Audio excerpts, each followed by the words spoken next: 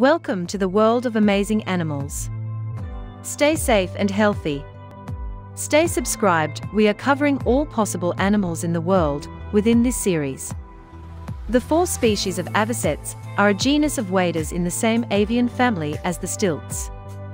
Avocets have long legs and they sweep their long, thin, upcurved bills from side to side when feeding in the brackish or saline wetlands they prefer.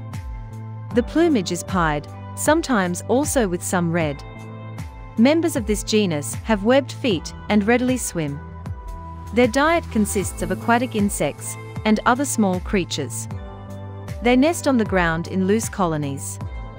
In estuarine settings, they may feed on exposed bay muds or mudflats.